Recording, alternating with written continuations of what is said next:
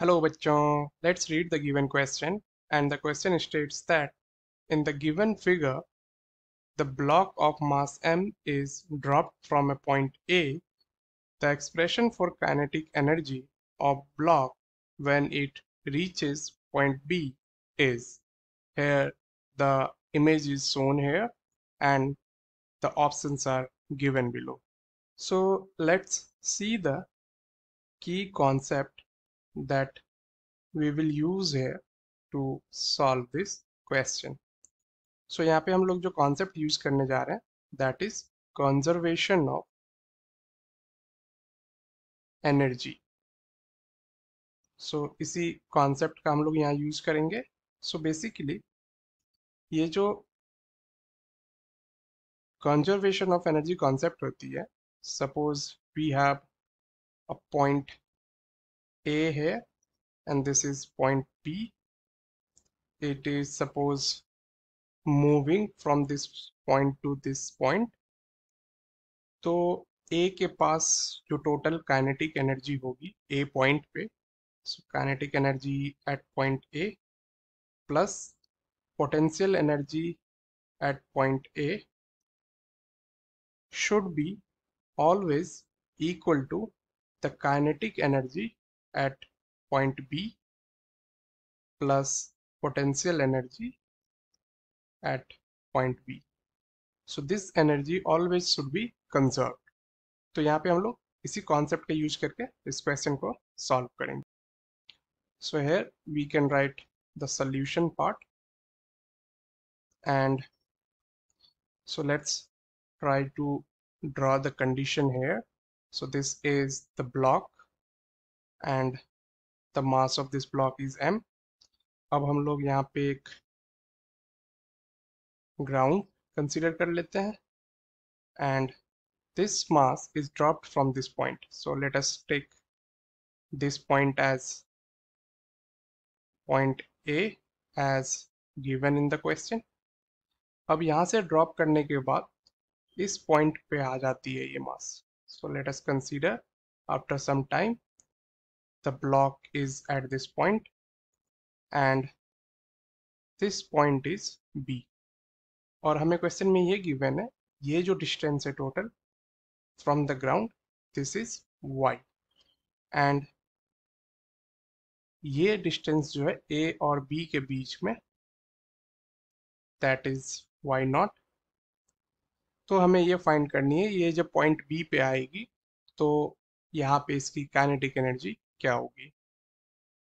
सो यहाँ पे हम लोग अगेन इसी कंजर्वेशन ऑफ एनर्जी का कॉन्सेप्ट लगा लेते हैं.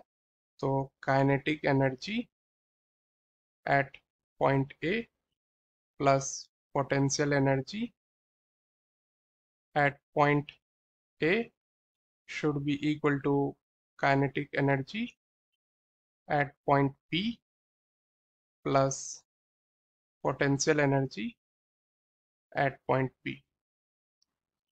अब सबसे फर्स्ट कंडीशन में जब ये ब्लॉक पॉइंट ए पे थी तो ये रेस्ट पे थी, तो यहाँ पे काइनेटिक एनर्जी जो हो जाएगी दैट विल बी 0 प्लस.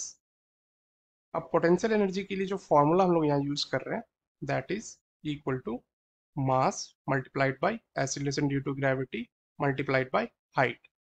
तो यहाँ से हम लोग ये जो ग्राउंड है इस पॉइंट को हम लोग रेफरेंस पॉइंट कंसीडर कर लेते हैं. So this is our reference. यहाँ से हम लोग सारी वैल्यूज कैलकुलेट करेंगे. तो इनिशियल कंडीशन में हम लोग यहाँ देख सकते हैं जब पॉइंट ए पे है तो ये जो हाइट हमें गिवन है y है, तो ये हो जाएगी m multiplied by g multiplied by y.